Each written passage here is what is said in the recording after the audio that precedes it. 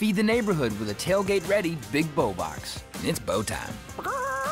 Alumni Angela and Carl Reddix named the Reddix Center when they donated $1.1 million to fund scholarships for first-generation students. Janiyah Hill, a first-generation junior, said that the donation was the extra push the center needed. I expected someone to donate to the center at some point, but when I found out it was a Black woman, for me personally, that was such an inspiration. Like, you're a first-gen student, Janiyah, so was Mrs. Reddix.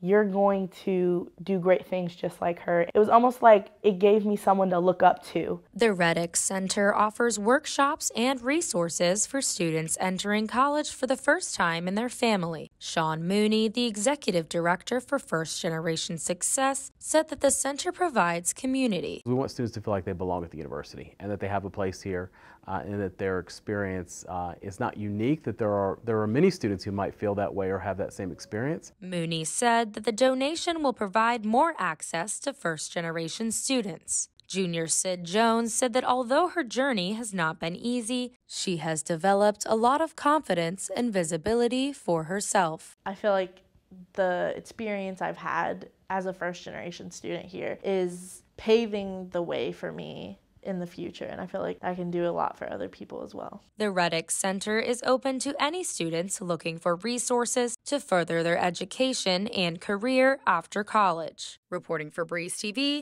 I'm Maggie Rickerby.